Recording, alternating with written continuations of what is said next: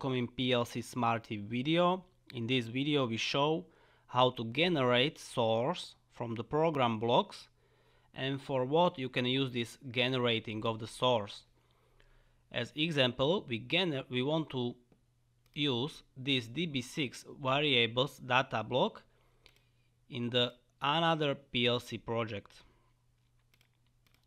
For moving this DB6 variables data block to the second PLC project, we can use the generating of the source of the data block.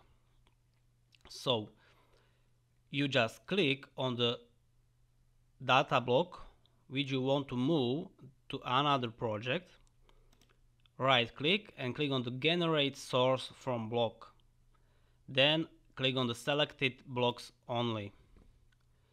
Choose where you want to save your source of this data block and also the name of the data block. Okay, we click on the save, but don't forget, if you use the PLC data types in this data block, you also need to make the source from the PLC data type.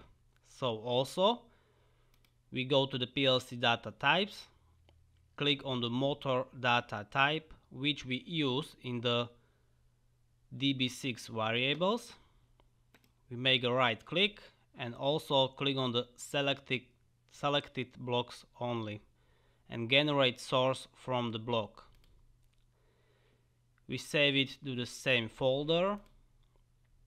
Okay, now we generate the source from this DB6 variable block and the PLC data types motor. Okay, then we go to the PLC project when we want to use these DB6 variables and the PLC data type motor. Here in the second project we go to the external source files and click on the add new external file. Here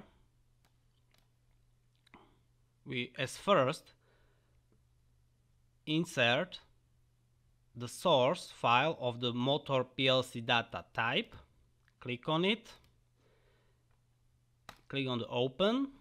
Okay, and next we add the DB6 variables source file.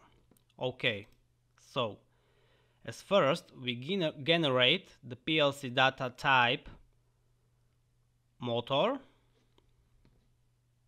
Click on OK. How we can see, now we generate the PLC data types motor from the source. We can open it and yes, it's same like in the project from which we generate the source. And now when we generate the PLC data types motor, now we can generate block from the source from the DB6 variable source. Okay, and now how you can see, we use the external source file to generate the data block from the another PLC project. Here we can see we have the DB6 variables data block, and this data block is the same like in the first project. Same structure, same name, same number, with the same PLC data type motor. Okay, so that's all for this video. Thank you for watching and goodbye.